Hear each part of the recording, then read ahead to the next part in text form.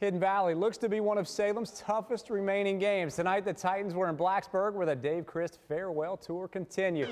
Blacksburg King Joe Kirby and Queen Cheyenne Huff crowned during halftime, cheering on the Bruins from the stands. This one, though, a defensive struggle. Hidden Valley up 7-0 in the fourth when Blacksburg's Morgan McCoy fields the punt and turns in the nifty little return. He slices and dices, bringing it all the way back to the 3-yard line to set up the Bruins in great shape.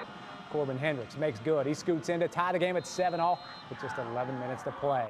Hidden Valley driving for the go-ahead score with just under 3 to go from the 40. Mason Dermott finds the hole up front, and he won't be caught as he gives Hidden Valley the lead. The extra point was no good, though, leaving the door open. Dermott got it done on both sides tonight with 2 interceptions as well. Blacksburg with one last shot on 4th down. The Titans, though, come up with a huge stop. Hidden Valley wins it 13-7, improving to 6-1 on the season.